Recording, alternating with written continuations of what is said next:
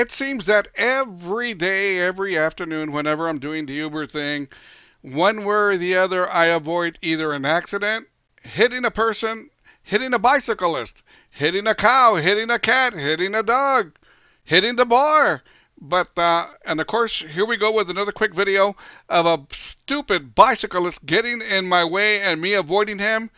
That way I don't screw up my car, my front fender, and whatever else. Anyways, let's go back to Friday, September the 2nd. It was in the evening. I was transporting a couple from point A to point B, downtown San Antonio. Here we go.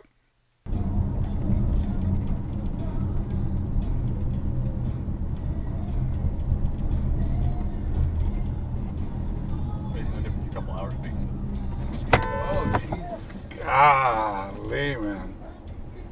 Wow. good move, man. Yeah, great reflexes. What was he doing? That was my almost accident of the day. There's always one. Yeah. Well, hopefully But that's the a only bicyclist, Yeah, you know. you Yes. don't want it to be a bicycle, right?